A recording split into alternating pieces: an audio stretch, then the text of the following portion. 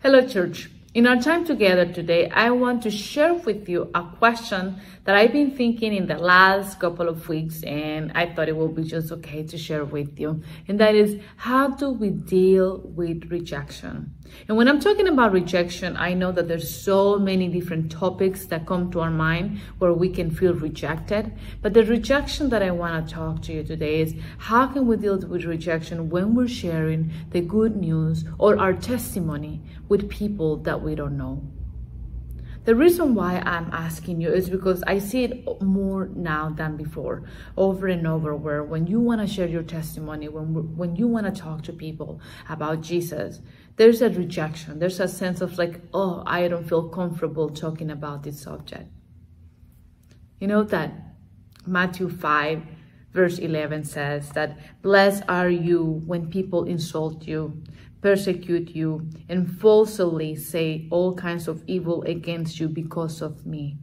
Rejoice and be glad, because great is your reward in heaven. For in the same way they persecuted the prophets who were before you." I think in order for us to be able to deal with rejection, we need to make sure that we are in a closer relationship with our Lord and Savior. If we know that we are in God and God is in us, we will feel empowered to go and share the good news of God with others, regardless of the outcome.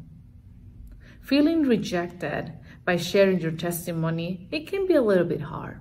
And the Bible tells us some people are even going to be persecuted. Some people will be insulted. Some people will be talked falsely against them because of the gospel.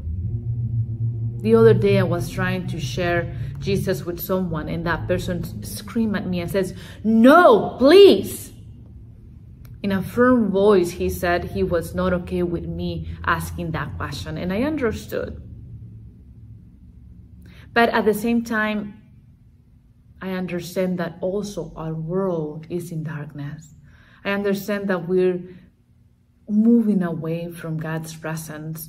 And I just want to tell you today that even when there's rejection, even when sharing the good news is something that can feel intimidated, I want to tell you that you and I are the salt of the world. If you read the verses after, verse 13 and 14 tells us that we are the salt of the world. We are God's light in the world. And so we need to keep shining God's light. We need to continue sharing the good news with others, regardless whether that is something that it can be intimidated, as I said before, or we can feel that rejection. I just want to remind you today that in God, everything is possible. With God, all things that are difficult to do can be done with His power. And the last thing for us to know how to deal with rejection and when we're sharing the good news is, I think, is to be prepared.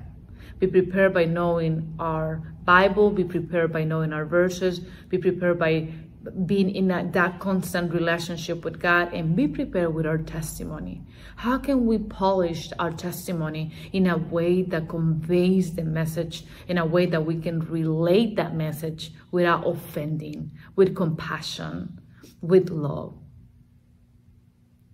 We should be asking God, "Father, give me more opportunities where I can share the good news, and help me not to feel rejected. And if I am, what an honor, just like the prophets before me did it." Church, let's share the good news with others around us, regardless of the outcome. Amen.